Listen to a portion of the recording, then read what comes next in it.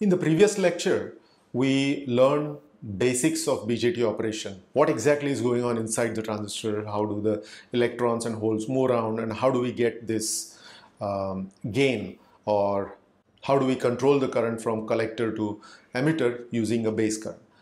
In this lecture, we are going to create a large signal model for the bipolar junction transistor. We will also look at the bipolar junction transistor model for saturation region, and then we will play with PNP transistors. In general, students get familiar with dealing with NPN transistors, but when you give them PNP transistors, they fumble a little bit. So I'm intentionally going to go through some practice about how do you bias the PNP transistors and how does the current flow in PNP transistors. Then we will get into modeling of the BJT. As I have taught you earlier, we always start with a large signal model, and then we figure out a DC operating point of any device, and then we, around that operating point, we come up with AC small signal model. So how do we do that for the BJT? That's what we will cover. So the key equations we derived for the bipolar transistor BJT are the following. One is IC is equal to IS exponential VBE divided by VT, and base current IB is given by IC divided by beta. Beta we said it's something like 50 to 200, and emitter current IE is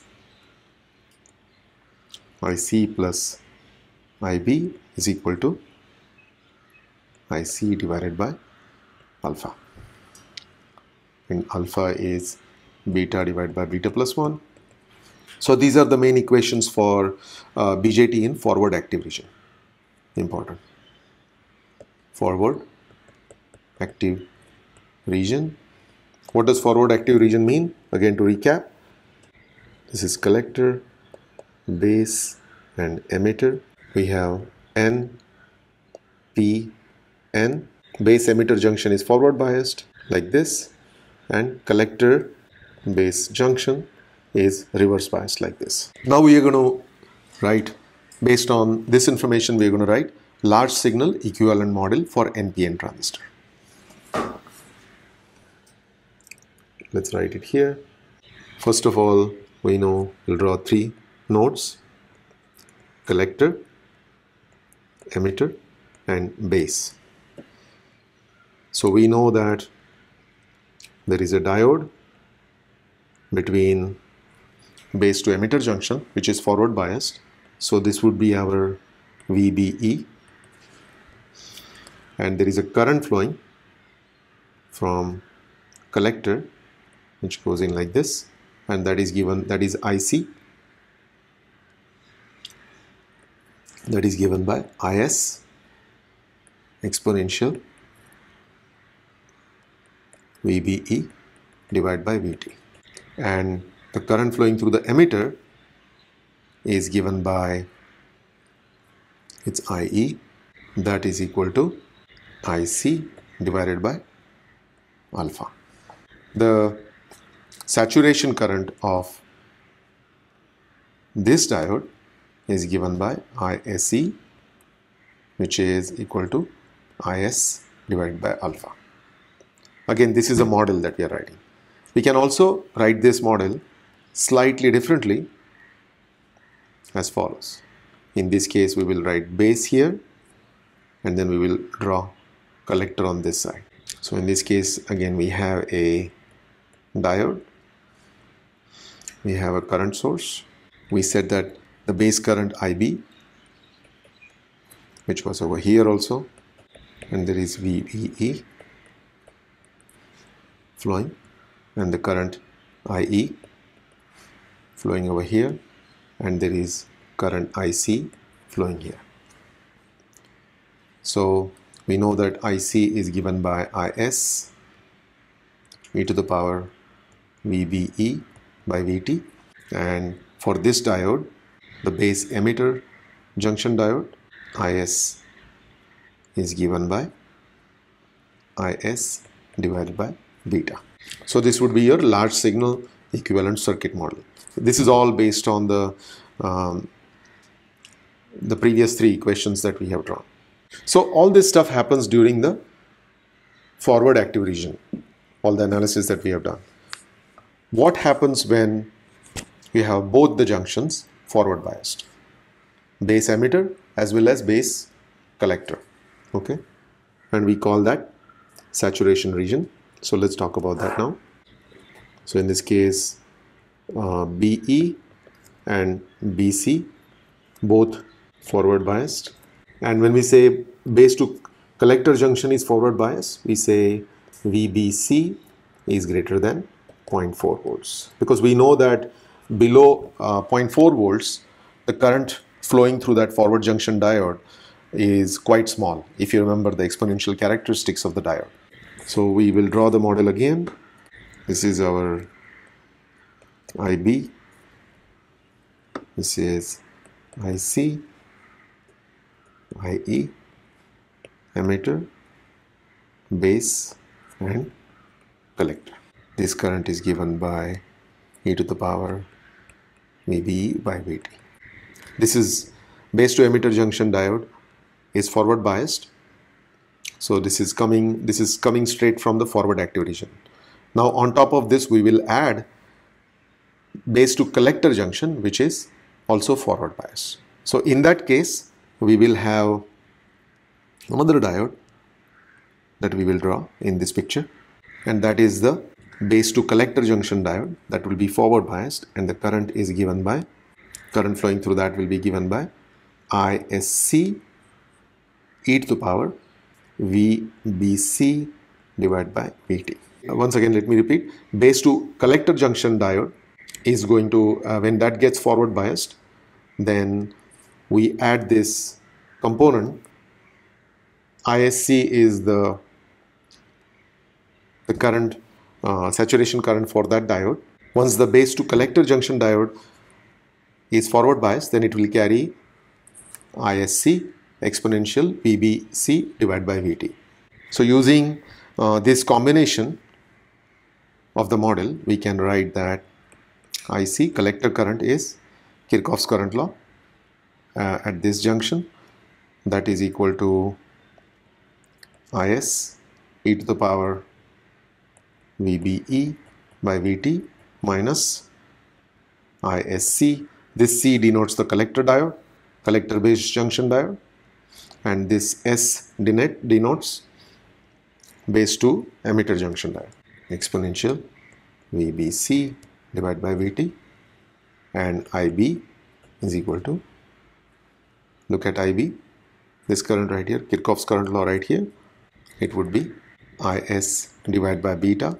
That would be the current flowing through this model diode, base to emitter junction diode, exponential VBE by VT plus, that's the current plus here, Kirchhoff's current law, so that would be ISC e to the power VBC divided by VT. So you can see that the base current has increased quite a lot now because of addition of this base to collector junction diode being forward biased. So beta in saturation region is given by IC divided by IB in saturation, and this should be quite less than beta in the forward active region. Now let's look at the voltages. If you look at the diode, if you look at the BJT, we are interested in what is collector to emitter voltage. Okay, so VCE during saturation from collector to emitter is given by VBE, which is here, VBE, and then you subtract out the VBC, which is from here to here. So VBE we know is approximately 0.7 volts, and we say that the transistor is getting into saturation when VBC starts getting close to 0.4 volts, because that's when the collector base junction diode will start kicking in and it will have a lot of current flowing. Okay, so this is, let's say, 0.4 volts. Then we say that around 0.3 volts this transistor is starting to get in saturation region, and we say that this VCE saturation can be somewhere 0.1 to 0.3 volts, with 0.1 volts being deep saturation region. The transistor is in deep saturation. If you want to look at the diagram, potential diagram, we can draw it this way again. So let's say this is the base potential, and from base to emitter we have plus minus 0.7 volts, and base to collector, that is also forward biased, and we are saying that is about 0.4 volts. This is our collector. So we can see that the collector to emitter voltage is approximately 0.3 volts, and if it starts reducing, then the transistor is getting deeper and deeper into saturation.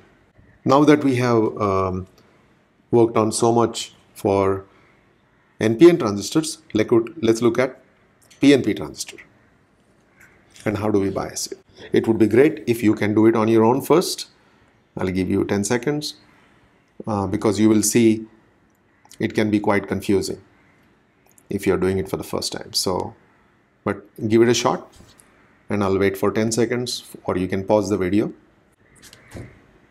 So question is, how would you put PNP transistor in a forward active region?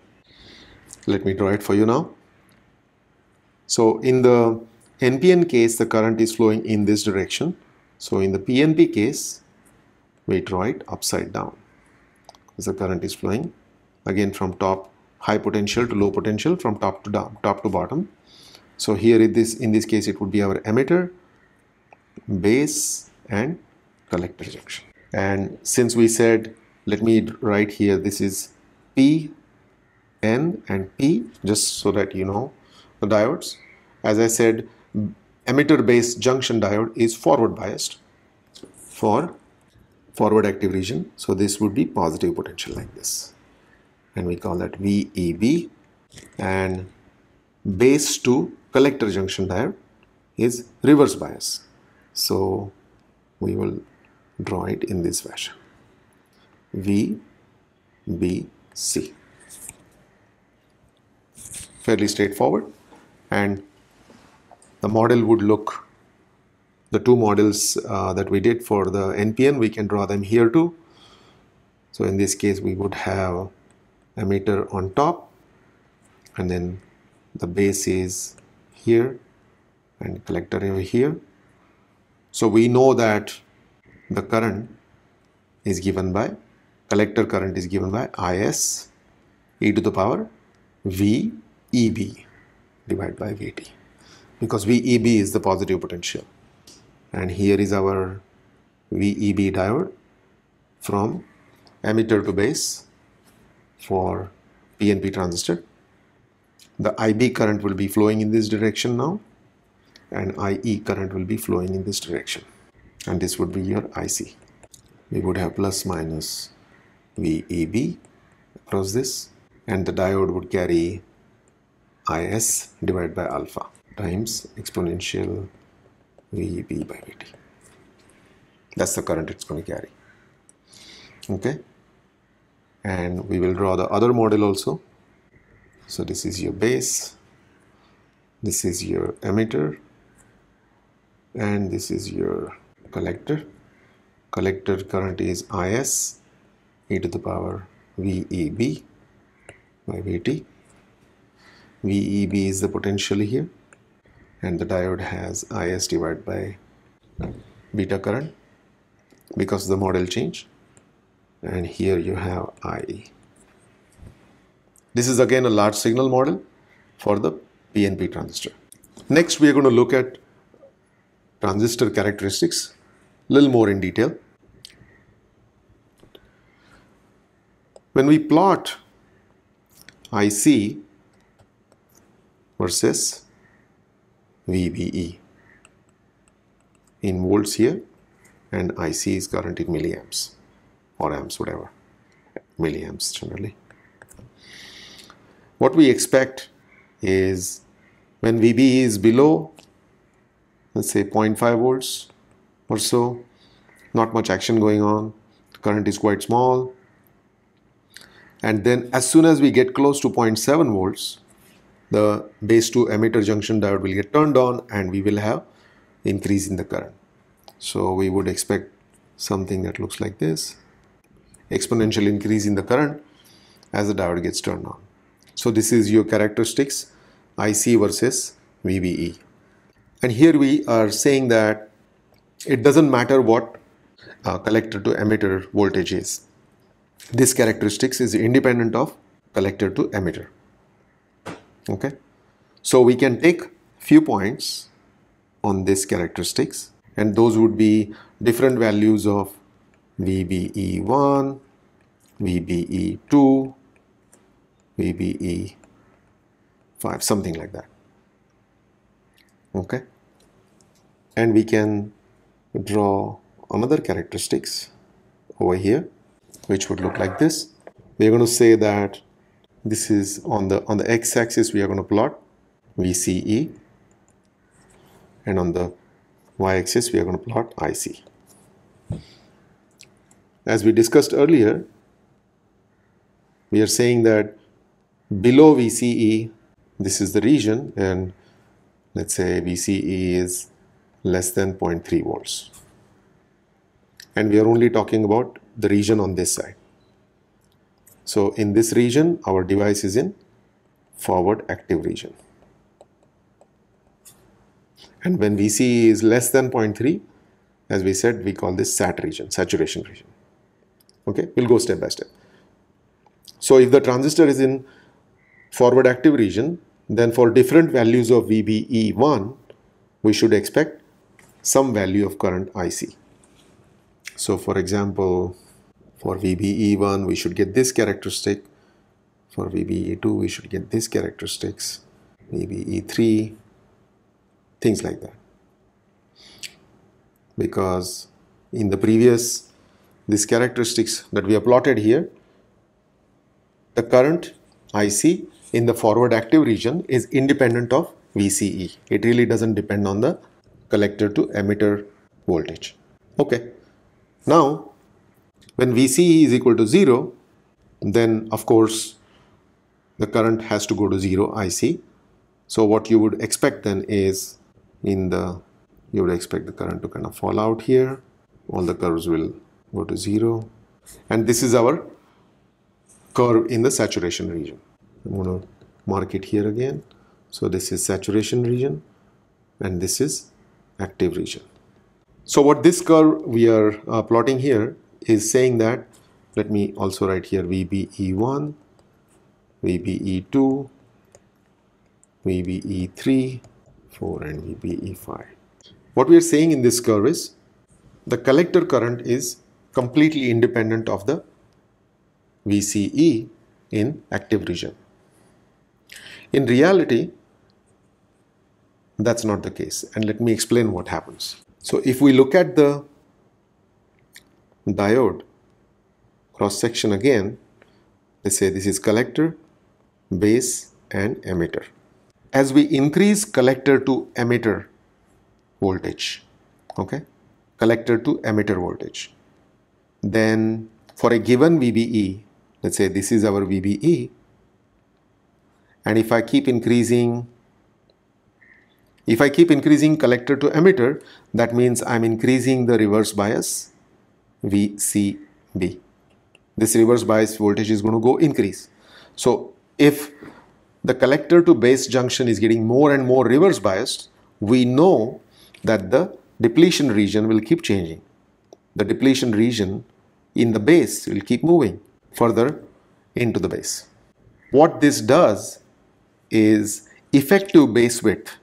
If you remember, in our equation for the emitter current, there was a W in there. The effective base width will start reducing. So if VCE increases, then reverse bias VCB increases, and then depletion region will increase into the base, and the base width will start dropping. If the base width starts dropping as we go in this direction, as the collector to emitter voltage is increasing, then we expect the current to change. And what do you expect the current what will happen to the current? Is will start increasing in our expression. This effect is called early effect or base width modulation. So on the graph, what you would see then is, instead of these flat yellow curves, you will see something that looks, and the way this equation is modeled is IC is equal to IS e to the power VBE by VT. This is our original equation. Along with that, there will be 1 plus VCE divided by VA. VA is the early effect. This VA can be in hundreds of volts.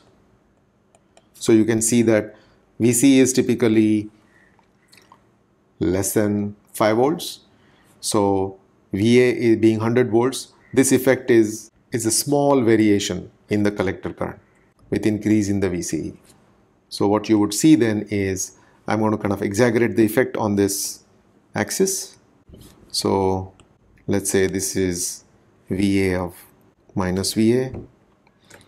You can see here, if VCE becomes minus VA, then IC will go to 0, just from the modeling point of view.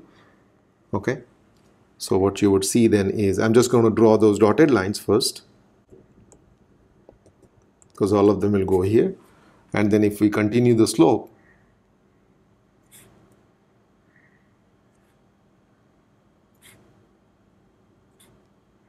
this is what we will see. Again, this part of the curves is all, I'm just using it for modeling. This minus VA is not a real number.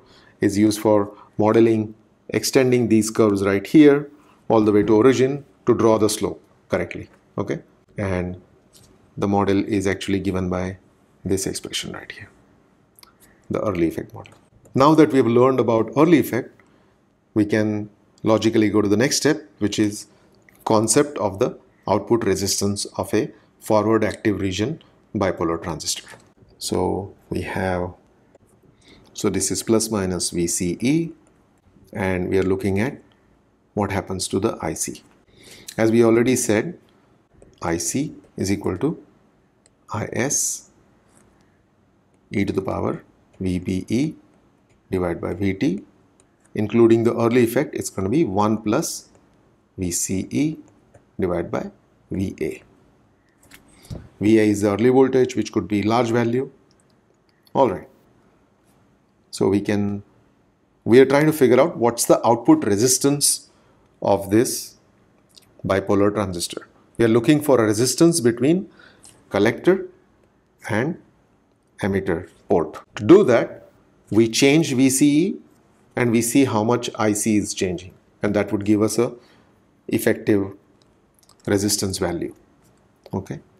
In other words, we can also calculate the derivative, del IC divided by del VCE, and that would be derivative of this. That is going to come out to be IS e to the power VBE divided by VT times 1 divided by VA. Now this factor, for the sake of discussion, we can call it IC prime. So this will look like IC divided by del VCE is equal to IC prime divided by VA. Since this variation in IC due to VCE is fairly small, in this particular expression, we can always say that, hey, this is close enough to your IC value. We can use that approximation. For now, I'm just showing it as this component of the expression, which is IC prime. And in this case, we are doing del IC by del VCE. So the resistor value, output resistor value, is given by negative of this value, that is equal to VA divided by IC prime. And you can say this is collector current without early effect. So you can see that the R out will increase if VA increases. In our original assumption, when we did not have any dependence on VCE model, then VA was infinite in that case and R out was infinite. However, now we have to consider this R out value. So incorporating this R out in our large signal model, we are going to get, let's go back again to the large signal model. We have one diode and we have a current source.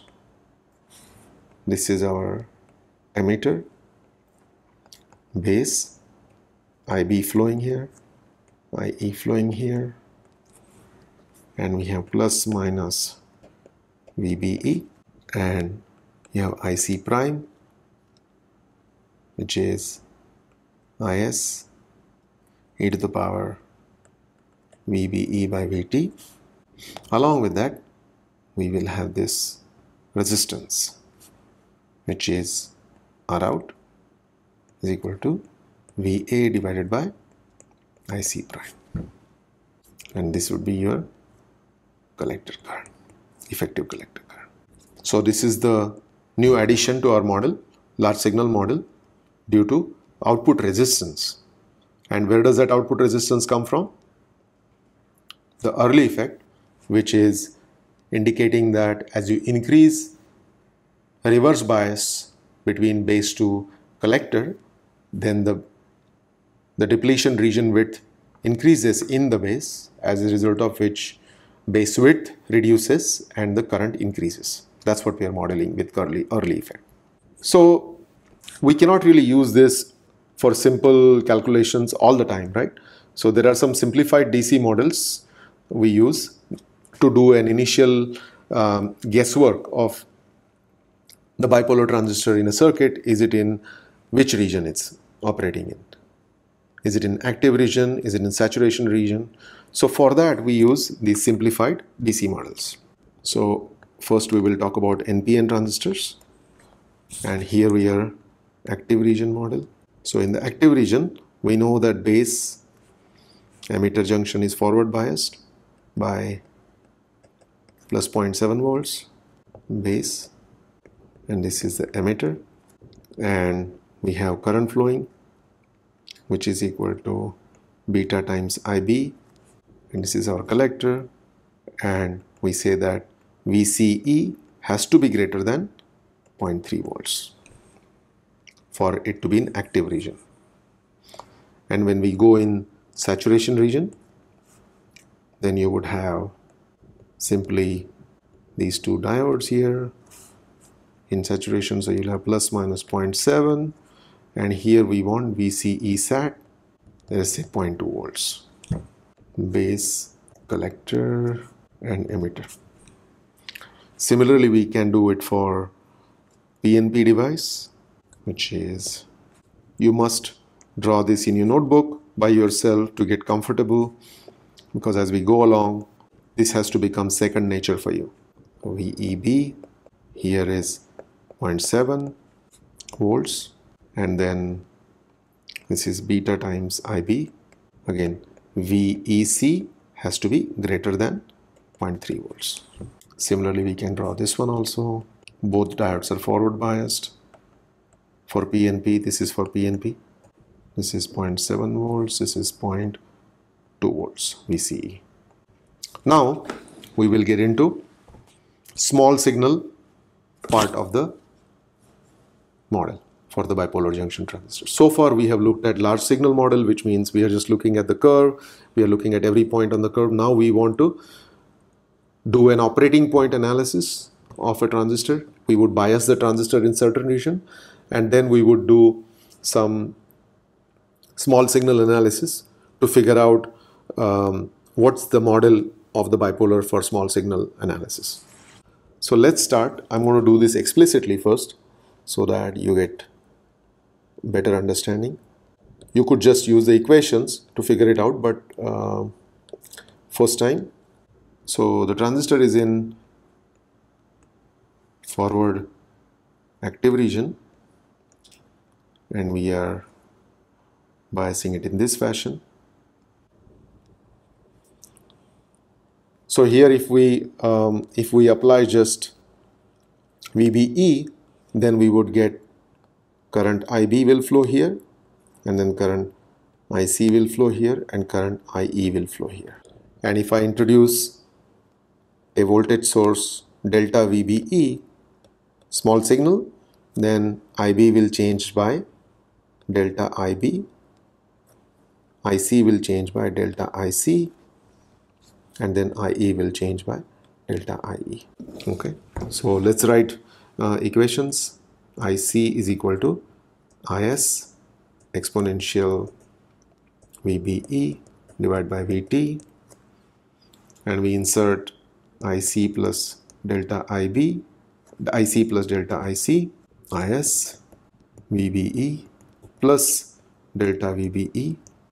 In this, I am not including the early effect for simplicity.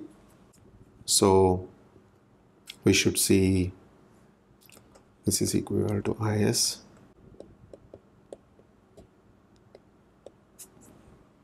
So I'm substituting this IS exponential VBE by VT with this IC value. This is our bias point. And we have done this before earlier, right? So the circuit is biased at IC, and this is our small variation. And here we have IC plus delta IC. Now exponential delta VBE by VT, we can simplify it to 1 plus delta VBE divided by VT, approximation, and that is valid when delta VBE is much smaller than VT. Then we can write this as IC plus delta IC is equal to IC times 1 plus delta VBE divided by VT. So we can simplify this and you will get delta IC is equal to IC divided by VT delta VBE. Hence delta IC divided by delta VBE is given by IC by VT. What is this telling us? This is telling us that if I change the VBE by a small value, then my collector current will change by this much. So if you remember, when we started bipolars, we talked about control electrodes.